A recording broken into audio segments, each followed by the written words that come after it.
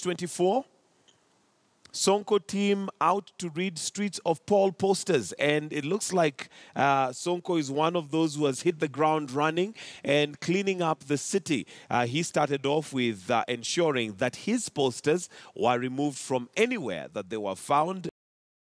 Only time will tell. Remember, he also promised that in 100 days, he was going to get rid of traffic in Nairobi. We're waiting to see how that is going to happen and how it will pan out. And he's also on record as having rejected 25 million worth of an inauguration ceremony and say that that money should be put to better use to ensure that the city is made a better place and more habitable. So let's wait and see whether it is all just rhetoric or he'll put his money where his mouth is.